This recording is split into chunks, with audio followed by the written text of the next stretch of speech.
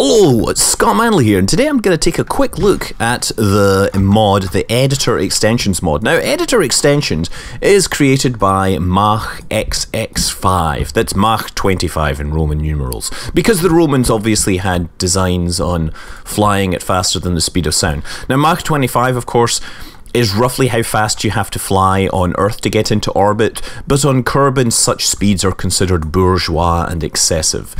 Anyway, what it does is it modifies the editor, and the first and most obvious way, if you look in the bottom left, those little symmetry and angle snap icons have changed.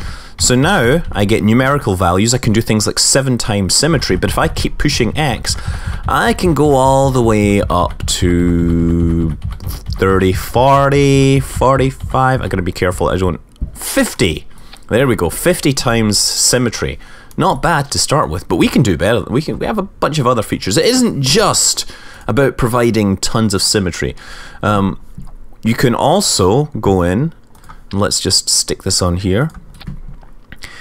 This will give us, well, if we press X here, what we can do is toggle surface attachment mode for parts which don't normally allow surface attachment. So, for example, let's take these little engines here, the Rockomax, and we can build engine clusters with it. So if I turn on the radial surface attachment by pressing Alt-R, instead of just locking onto the middle, now I can lock it anywhere in the bottom of this, right? And by pressing X, I can create rocket clusters. Marvelous, eh? And that's a little too high. It is possible to adjust the clipping mode as well from the... It's possible to adjust clipping mode from within the editor as well, which is nice. Yeah, that's a whole bunch of those sticking on there. That should fly marvelously. And the other thing, which is extremely useful, is the ability to change symmetry modes from within the editor. So you can go between aircraft and regular symmetry mode. So if I grab this is a canard. Let's stick some canards on. Oh, that's not going to work. Let's turn this down.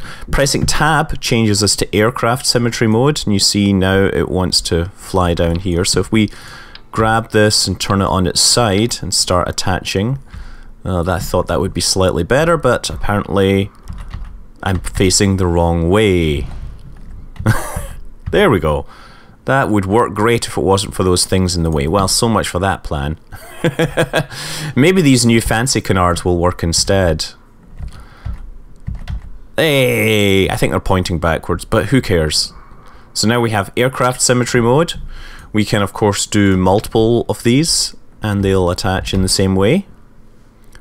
So we got them attaching above for our positive dihedral, and we've got them attaching below for negative dihedral. And we'll stick this on, and we'll probably should stick a parachute on because it would be unfair to launch this guy on such a bold experiment without any way to get him back. Let's launch this sucker. Yeah, let's make sure we've got all this thing set up correctly. Well, I'm gonna fire this parachute independently, that's the only thing. Let's fire up the engines first. Ready? Look at that, totally flies. Oh, except it's not gonna work. Well, let us move swiftly on. I mean, if you remember this, there was a mod called EdTools that was developed by Deadbeef, and this is pretty much a clone of that. The reason is that Deadbeef thing, he disappeared. He didn't leave any source code behind, and we were all sad because he made such amazing core mods, such as this and the SubAssembly loader. So people have gone on and they've recreated most of his work in new style basically, and we're all left to wonder what happened to Deadbeef, especially since Deadbeef is such an awesomely nerdy name. If you don't know, Deadbeef actually translates to a hexadecimal number that was used to initialize uninitialized memory of IBM mainframes, so you could always tell when your program had gone off into uninitialized memory. Anyway, let's go and look at some other mods. Okay, so the next mod I wanted to look at in my little quick short mod showcase thingy is this docking alignment indicator that was created by NavyFish. Now, we all know the problem that you're sometimes pointing at the target, so if you look here on the nav ball, I'm more or less pointed at the correct target, but the docking alignment is way out. If we come over, we can see the target is pointing completely different direction to me. In fact, it is rotating very slowly. I don't know what's going on there, but I should kill it. So what this is it's a helpful indicator that shows when you're actually aligned to the docking interface. See, so I start here, and that's me now aligned to the docking interface. So I can now translate sideways and try to keep these things lined up. Gonna hopefully be able to get in there rather more quickly. Unfortunately, the sun is in a really awful position for this, so we're gonna not see everything we'd like to see, I guess. So I'm just gonna try keeping both of these pointed the same way, because still not, balancing is still not really working particularly well. Supposedly there was some sort of balancing pass added when you go into fine control mode, but you'll note that in fine control mode I'm still getting rotation. And this is a stock vehicle. This is just the standard lunar orbit scenario. So look, we got these lined up now, and got our velocities lined up. So you got to watch the velocity indicator using the translation controls, and use rotation controls to keep the docking indicator lined up, right? That's how this works. So I'm going to keep moving towards the target. And this is not... It's kind of like playing a piano or something. I think this thing may be rotating. I think there may be some like phantom rotation going on here, because this thing is rotating sideways in not a good way. I'm not sure if that's a physics bug, but I should be able to get around it nevertheless. There we go. Don't mess this up. This is my first time trying to dock with this indicator. It's kind of useful, but at the same time, it's maybe a little disconcerting that I haven't used it before. But I'm just gonna go in quickly before this thing rotates off center anymore. And that's Sky making noises in the background. Yes, yes. Get in there as fast as possible, because this thing is rotating. And do we get it? No. No, no, no. Oh, there, we got it. We got a dock. We got a dock. We got a dock. Yes! Yay! You see, success! A successful test of the docking indicator.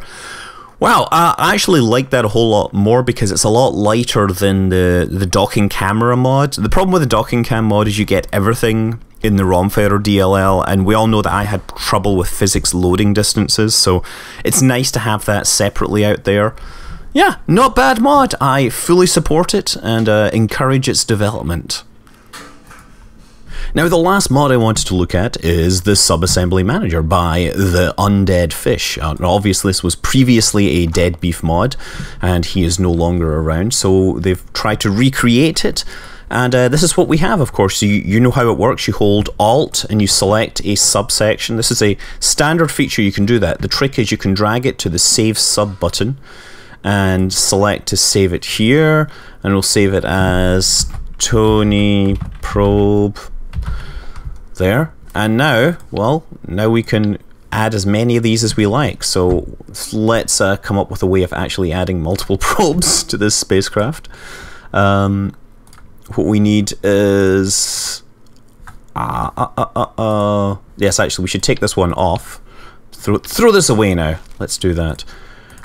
And underneath the top of this rocket, underneath the structural section, that's it, we can of course add these. Some of these, and of course Alt-R gives us radial attachment, and we can put a few of these on here. Now we can load the subassembly, load, select, Tony Probe, select, and now we've got them. And we can have a few of these on top of my nice rocket. There we go, you see? We should probably have the rest of the rocket built underneath it so we can see how it works. Let's just do that. Come on. Come on, you want to work, don't you? No, there we go. And yeah, one of these will do. So that's it. Yeah, you can save your launch stages between different parts, and you can then, you reuse them between different rockets, and it's all very good. Now, a word of warning is that this is probably going to be made redundant in the next version, supposedly, because one hint that was let out by Max Maps was that 0.22 will contain an official squad version of the SubAssembly saver and loader. So you might want to wait until then, or you might want to just build all your stuff now and then find out that it's incompatible later. Regardless, I'm Scott Manley. Fly safe.